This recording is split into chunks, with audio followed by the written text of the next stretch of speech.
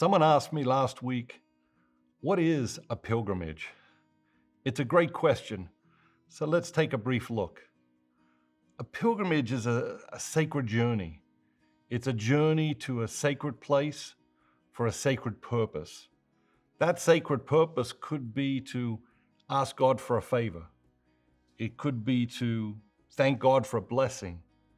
Or it may be a quest for clarity. You may have a question that you need to answer, and a pilgrimage will help to bring you the clarity you need to answer that question.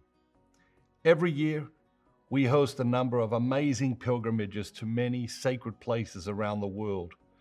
I've seen them change so many people's lives over the years. But here's the thing we all need to remember, whether we are planning a pilgrimage or not. Life itself is a pilgrimage.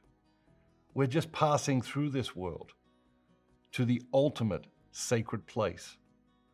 Life is a pilgrimage, but sometimes you need a pilgrimage to rediscover life. To learn more about our pilgrimages, click here.